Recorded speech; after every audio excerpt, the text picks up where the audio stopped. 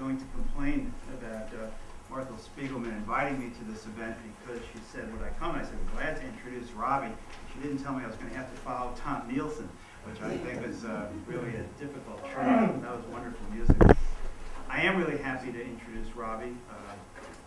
As most of you know, he's the younger son of Ethel and Julius Rosenberg, who in 1953, when Robbie was 6, his parents were executed by the United States government for a crime they did not commit, conspiring to steal the atomic bomb secret. For 30 years, Robbie has been a progressive activist, author, and public speaker. In the 1970s, he and his brother Michael sued under the Freedom of Information Act for CIA and FBI records, and which resulted in the release of about 300,000 documents from the United States government about his parents and their case. The government is still withholding about another 100 or 150,000 more because somehow that still is protected with national security. I work here. Robbie graduated the University of Michigan, received a graduate degree from the University of Michigan as well, went to law school, and is now, as we like to say, a recovering lawyer.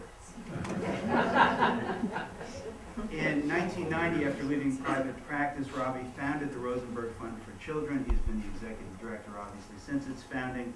The RFC is in the midst of the 20th year celebration, the 20th anniversary. There's a series of 20-year anniversary events around the country.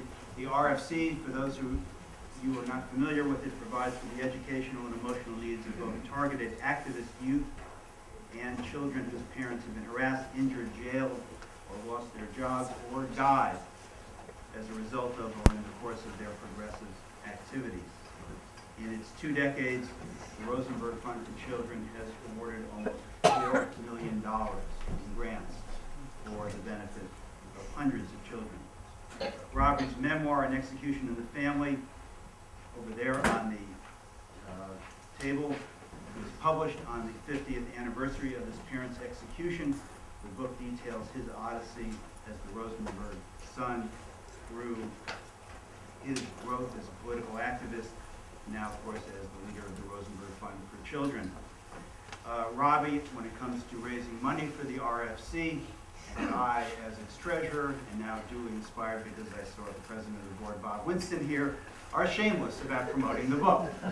Any of you who have not read it, $10. It is such a bargain, and you get an inscription, and you'll feel good, and will feel good, and really, you should read it, you should own it. It would be a good thing to do. When you read the book, after you buy it, you will find out that Robbie is incredibly articulate as a writer as well as a speaker. He pays attention literally, I think, to every word, which was, I have to say, I wasn't doing Martha Spiegelman was introducing her, making her first introductory remarks, and I was reading over these words, and I heard her say something about Arkansas, and someone was serving their last day, and you can only serve 6 years, and my thought was, what an incredibly progressive penal system.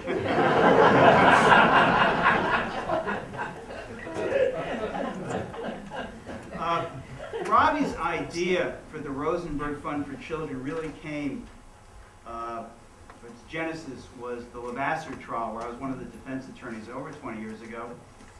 And the Levasseur trial involved a conspiracy charge, conspiracy to engage in sedition, to overthrow the United States government by force or violence.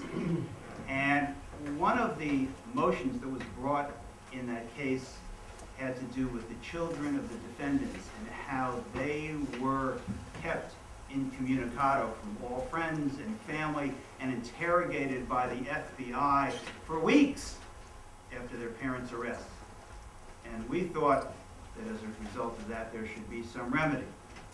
The judge didn't agree, not surprisingly. The government didn't agree, not surprisingly.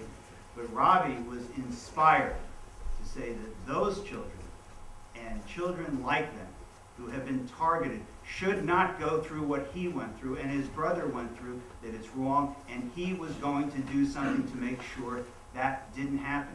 And he did, and he's been enormously successful at it. I was thinking today about what has made Robbie so successful. as the leader of this organization and how he has inspired so many people with his life's work. And I came up with a list of what I think are those qualities that Robbie exhibits. And they are passion, commitment, intelligence, analysis, courage, leadership, empathy, understanding, endurance, and vision. And one other really extraordinary thing that is part of his life, which is his life partner, Meeropol. My pleasure to introduce Robbie.